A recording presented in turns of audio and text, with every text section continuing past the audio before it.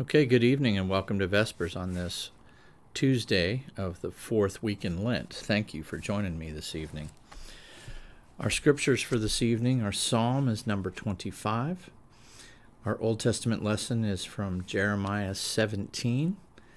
And our New Testament lesson, we will finish Romans chapter 7. Before we dive in, I would like us to pray together that God would help us to keep our focus on Him and His Word. Please pray with me.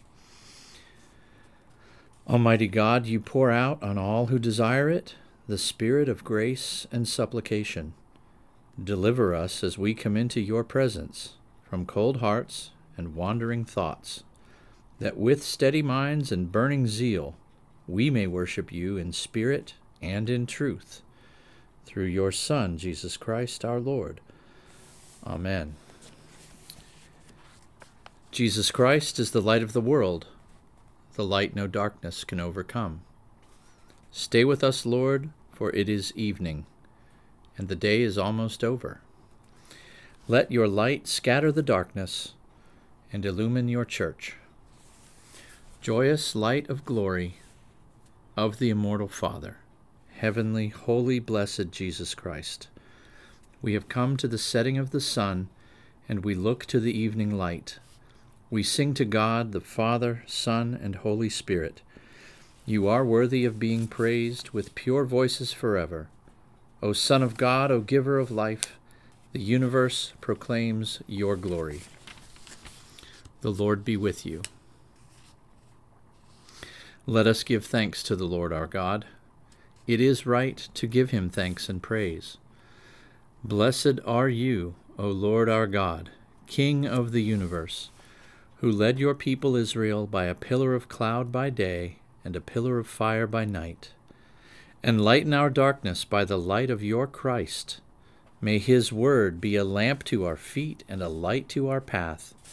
For you are merciful, and you love your whole creation, and we, your creatures, glorify you, Father, Son, and Holy Spirit. Amen. Let my prayer rise before you as incense, the lifting up of my hands as the evening sacrifice.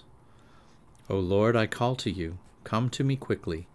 Hear my voice when I cry to you. Let my prayer rise before you as incense, the lifting up of my hands as the evening sacrifice. Set a watch before my mouth, O Lord, and guard the door of my lips. Let not my heart incline to any evil thing. Let me not be occupied in wickedness with evildoers. But my eyes are turned to you, Lord God. In you I take refuge. Strip me not of my life. Glory to the Father, and to the Son, and to the Holy Spirit, as it was in the beginning, is now, and will be forever. Amen. Let my prayer rise before you as incense, the lifting up of my hands as the evening sacrifice.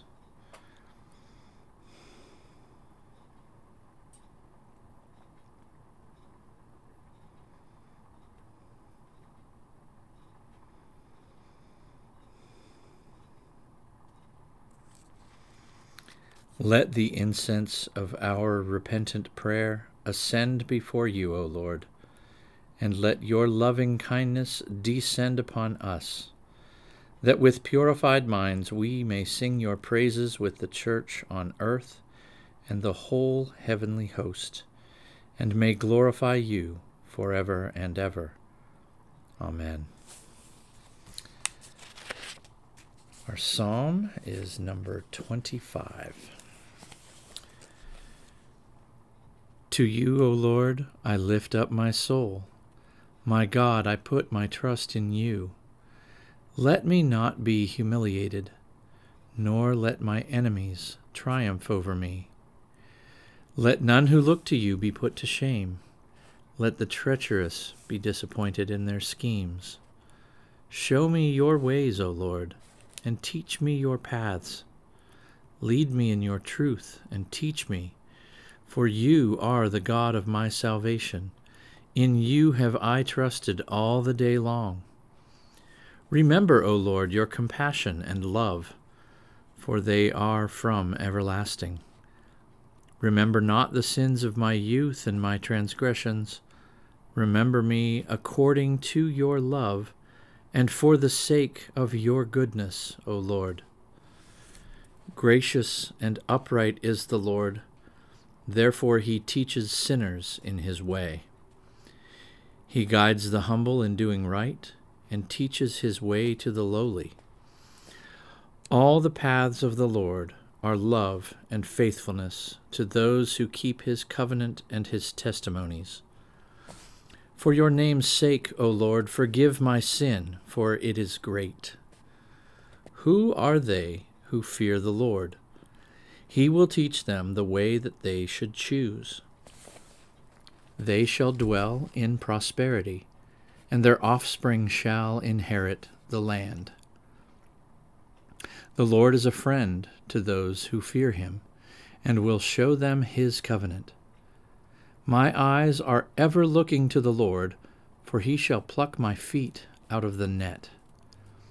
Turn to me, and have pity on me, for I am left alone and in misery. The sorrows of my heart have increased. Bring me out of my troubles. Look upon my adversity and misery, and forgive me all my sin. Look upon my enemies, for they are many, and they bear a violent hatred against me. Protect my life and deliver me. Let me not be put to shame, for I have trusted in you. Let integrity and uprightness preserve me, for my hope has been in you. Deliver Israel, O God, out of all his troubles. Let us pray. Lord our God, you show us your ways of compassion and love, and you spare sinners. Remember not our sins. Relieve our misery.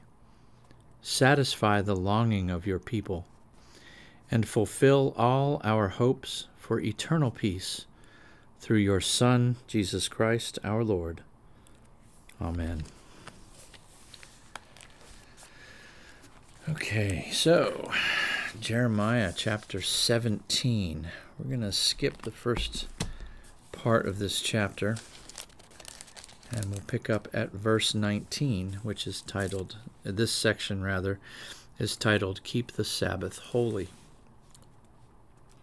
Thus said the Lord God to me, Go and stand in the people's gate, by which the kings of Judah enter, and by which they go out, and in all the gates of Jerusalem, and say, Hear the word of the Lord, you kings of Judah, and all the inhabitants of Jerusalem, who enter by these gates.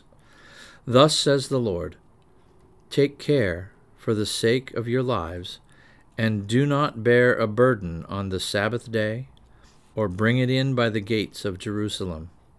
And do not carry a burden out of your houses on the Sabbath, or do any work, but keep the Sabbath day holy, as I commanded your fathers. Yet they did not listen or incline their ear, but stiffened their neck, that they might not hear and receive instruction. But if you listen to me, declares the Lord, and bring in no burden by the gates of this city on the Sabbath day, but keep the Sabbath day holy, and do not work on it, then there shall enter by the gates of this city kings and princes, who sit on the throne of David, riding in chariots and on horses, they and their officials, the men of Judah and the inhabitants of Jerusalem. And this city shall be inhabited forever. And people shall come from the cities of Judah and the places around Jerusalem, from the land of Benjamin, from the Shephelah, from the hill country, and from the Negeb, bringing burnt offerings and sacrifices, grain offerings and frankincense, and bringing thank offerings to the house of the Lord.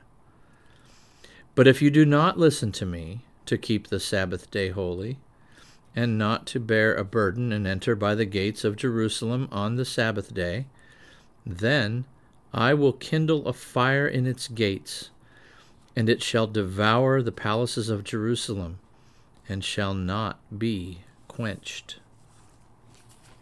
The word of the Lord. Thanks be to God. Our New Testament lesson is from Romans chapter 7, and we pick up where we left off yesterday, beginning at verse 13. Did that which is good, then, bring death to me? By no means. It was sin producing death in me through what is good, in order that sin might be shown to be sin, and through the commandment might become sinful beyond measure. For we know that the law is spiritual, but I am of the flesh, sold under sin. For I do not understand my own actions. For I do not do what I want, but I do the very thing I hate. Now, if I do what I do not want, I agree with the law, and that is good. So now it is no longer I who do it, but sin that dwells within me.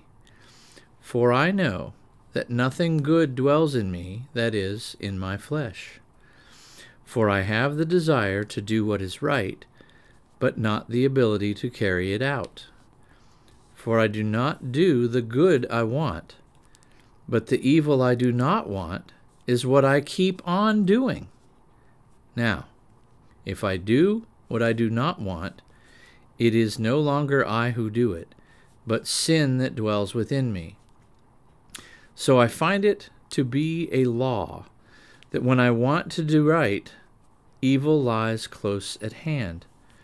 For I delight in the law of God in my inner being, but I see in my members another law waging war against the law of my mind, and making me captive to the law of sin that dwells in my members. Wretched man that I am! Who will deliver me from this body of death? Thanks be to God, through Jesus Christ our Lord. So then, I myself serve the law of God with my mind, but with my flesh I serve the law of sin. The word of the Lord. Thanks be to God. In many and various ways, God spoke to his people of old by the prophets, but now in these last days he has spoken to us by his Son.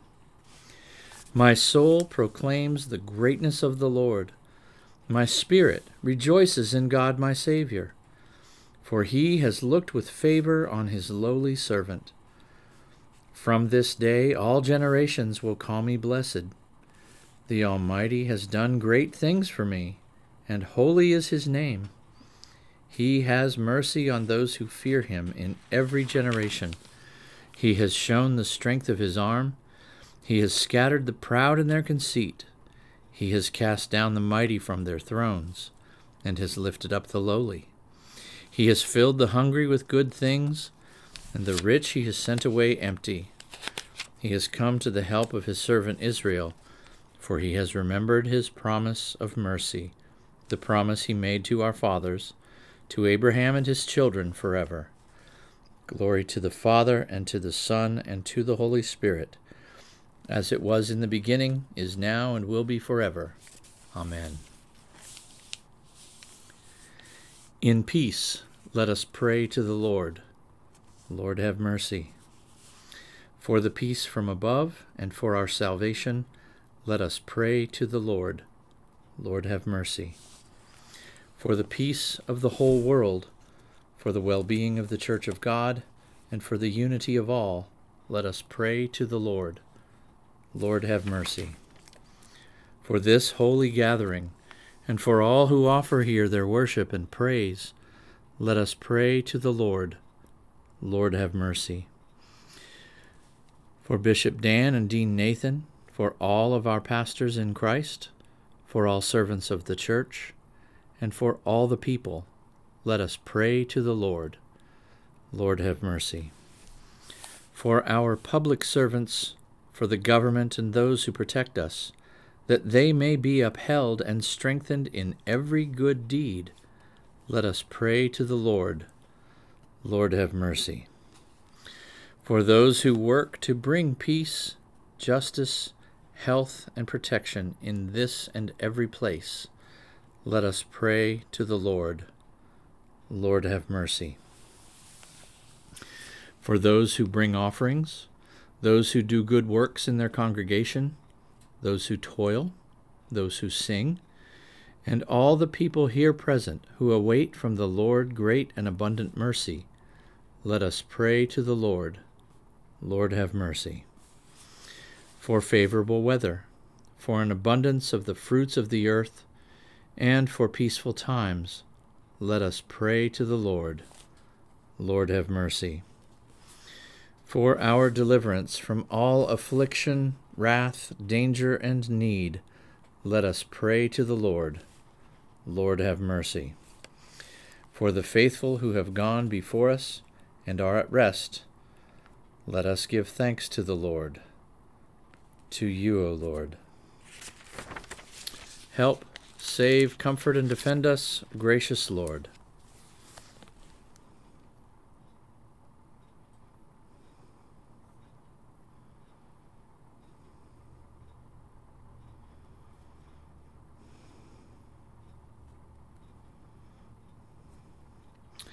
Rejoicing in the fellowship of all the saints, let us commend ourselves, one another, and our whole life to Christ our Lord, to you, O Lord. O God, from whom come all holy desires, all good counsels, and all just works, give to us, your servants, that peace which the world cannot give, that our hearts may be set to obey your commandments, and also that we, being defended from the fear of our enemies, may live in peace and quietness, through the merits of Jesus Christ our Savior, who lives and reigns with you and the Holy Spirit, God forever. Amen. Lord, remember us in your kingdom and teach us to pray. Our Father, who art in heaven, hallowed be thy name.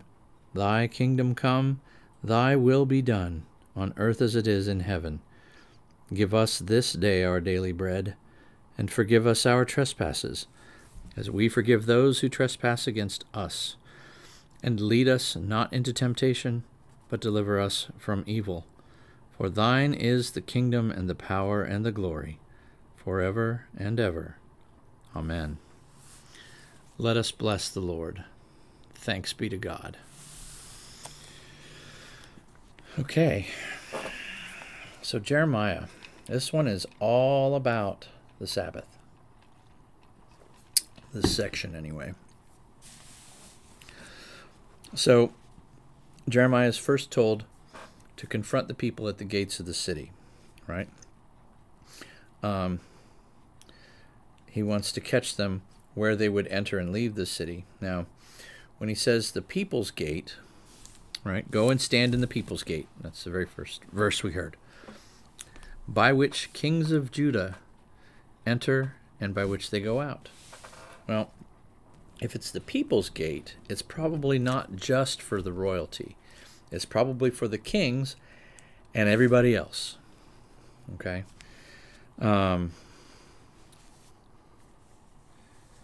Okay. So it says, go there and tell everyone, do not bear a burden on the Sabbath day. So this likely consisted of articles to be offered or for sale by greedy merchants. In other words, don't carry anything into the city on the Sabbath day to barter, to sell, or to trade. That is counter to the guidance for the Sabbath. So, but keep the Sabbath day holy, as I commanded your fathers. The keeping of this commandment served as a touchstone for obedience. So, when we come to worship on Sunday, yes, it's about praising God and worshiping God and receiving the gift of grace and forgiveness, whether that's in the Word or in the sacrament of the altar. It's about that. But even before that, it's about submitting to God's will. It's about humbling ourselves and saying that God's will for us to come together in His house in worship is more important than our own. It is more important for us to give up Sunday morning to worship God than it is to do what other things we might have planned. It is an act of obedience and submission to God's will to come to church. Martin Chemnitz was another one of Martin Luther's inner circle. And he wrote this: "The general principle here is, do not perform works which hinder the ministry or stubbornly carry on needless labor. For if we are to support the practice of public worship, then we must give up those activities which hinder this worship." Okay. "But your fathers did not listen or inclined their ear, but stiffened their neck, that they might not hear and receive instruction." Right? Stiffened their neck. "But if you listen to me," how much of the story of the Old Testament, really, that's what God's saying. If you just listen to me, everything will be better than what it is now. If you just listen to me. "But if you listen to me, declares the Lord, and bring in no burden by the gates of this city on the Sabbath day, but keep the Sabbath day holy and do no work on it." This is what I've told you. This is my commandment. Listen to me. "Then there shall enter by the gates of this city kings and princes who sit on the throne of David, riding in chariots and on horses, they and their officials." Okay, so what is all this? All right. This is a sign of prosperity, that the people are not conquered, but they are their own people, ruling themselves in their particular tribes, right? And they can come and go in Jerusalem as they see fit.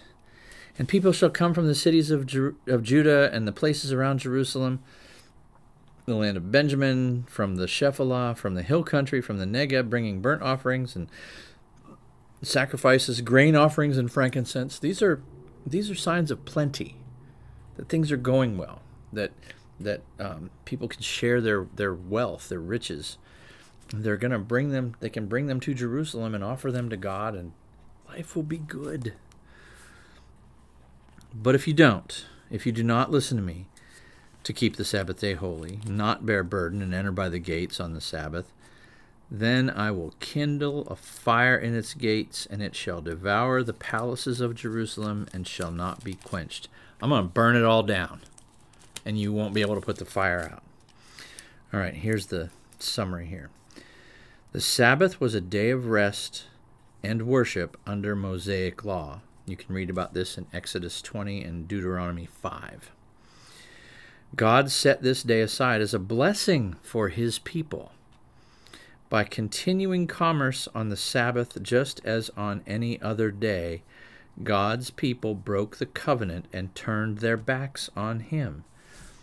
Rest and worship are essential for the spiritual health and welfare of God's people. The gospel of Jesus Christ draws us together in public worship so that we might rejoice in our salvation and return to our callings with renewed confidence. So if rest and worship are essential for the spiritual health and welfare of God's people, is it any wonder that as we have opened up stores on Sunday and made Sunday feel like any other business day, pretty much, there are very few stores that are not open on Sunday now, at least for some amount of time. And yet our country is in huge turmoil. Violence is at what seems like an all-time high. Chaos is rampant. Any chance those two things are connected? All right.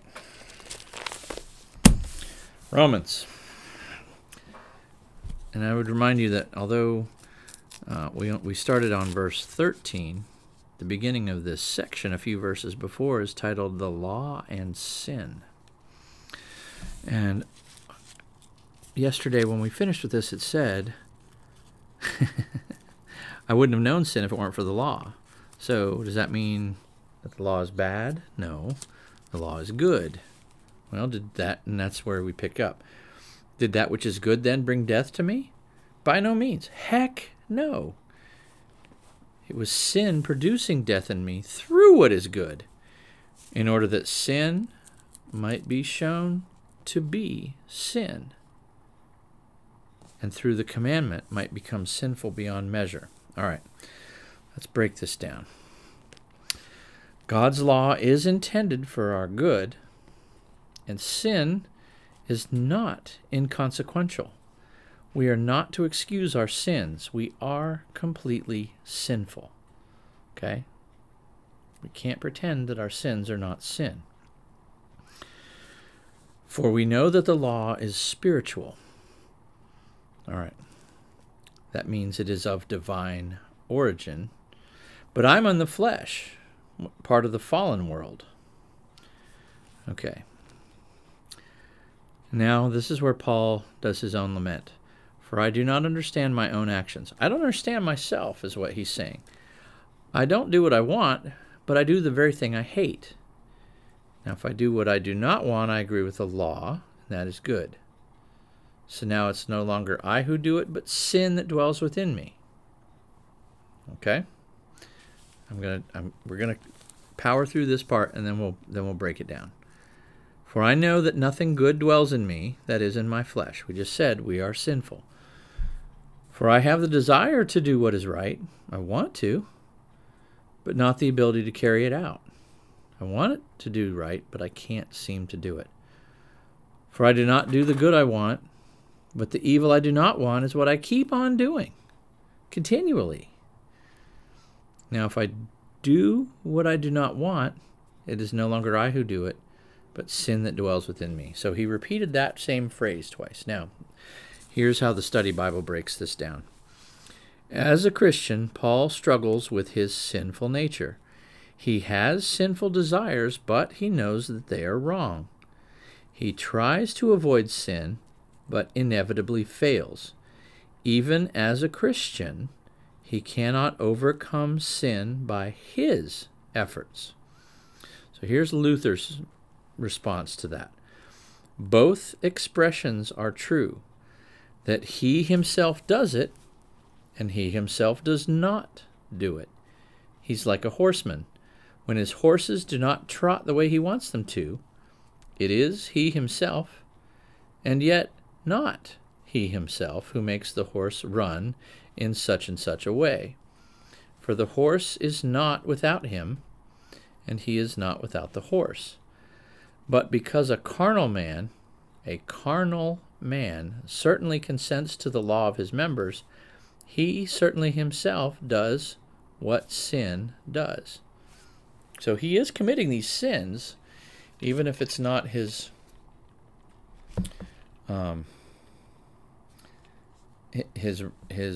self that wants to be righteous that is committing these sins. It's his sinful nature. Boy, this is hard to explain. But he can't just say, well, somebody else did it because it's my sinful nature, and that's not really me. That doesn't absolve him of it, okay? But it does explain his sinful nature, and him not being able to overcome that does explain why he does it. But it's still him, but not really. That's not a very good explanation. I apologize. Let's keep going. I hope that Paul can bring this back together. All right, so I find it to be a law. In other words, a regular occurrence. Whenever Paul attempts good, he still sins.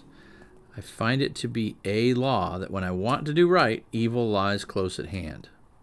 Okay? In other words, this happens constantly.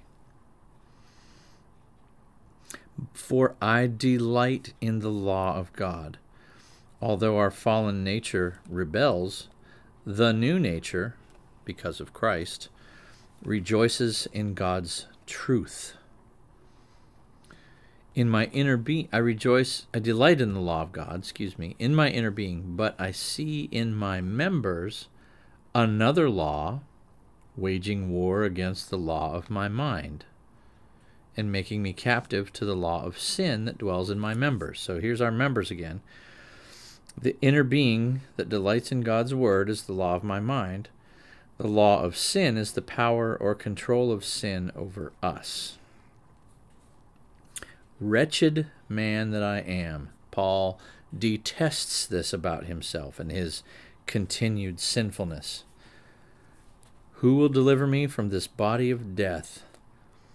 This enslaving sin deserves death, has earned death. Thanks be to God through Christ Jesus our Lord. So then, I myself serve the law of God with my mind. All right. There's a little bit longer explanation here. Let me see how much of this we can get through. We are fallen sinners who are bound to sin. We confess that every week. Yet as God's new creation, which we are in baptism, we want to serve and obey him. We want to. Paul neither ignores his sinfulness nor gives up. He relies on Christ alone. All right, here's Luther again. The old man is infected with all vices and has by nature nothing good in him, as he says in verse 18. For I know that nothing good dwells in me. Now, when we have come into Christ's kingdom, these things must daily decrease. The longer we live, the more we become gentle, patient, meek, and ever turn away from unbelief, greed, hatred, envy, and arrogance. That's from the Large Catechism, by the way.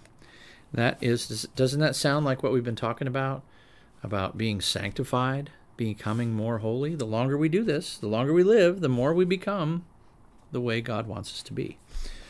Okay, here's the summary of this part. Our struggle with sin is not a past event. It is a present reality.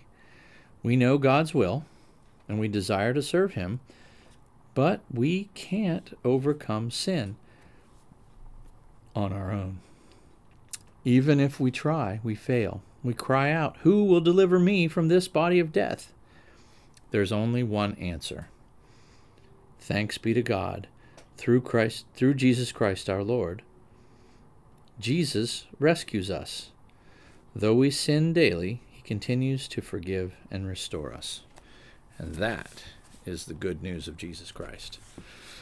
So there's a lot here. There's a lot here, okay?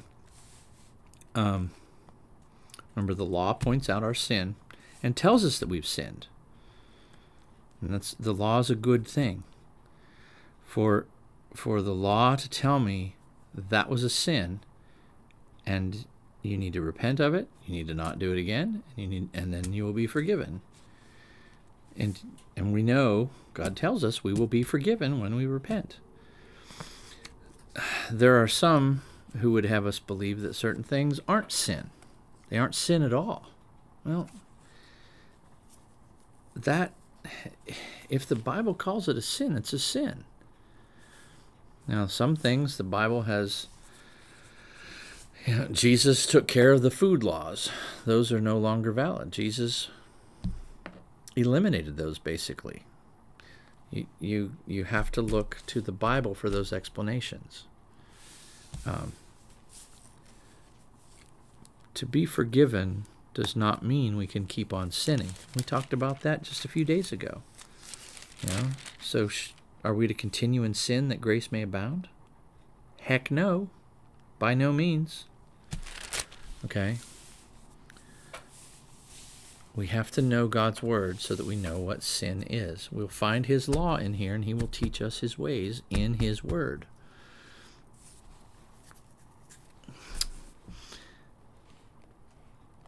And as we do that, we will grow closer and closer to becoming the kind of child of God that God created us to be.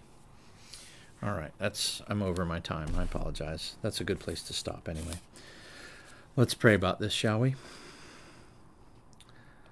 Almighty God, grant to your church your Holy Spirit and the wisdom which comes down from heaven, that your word may not be bound, but have free course, and be preached to the joy and edifying of Christ's holy people, that in steadfast faith we may serve you, and in the confession of your name may abide to the end.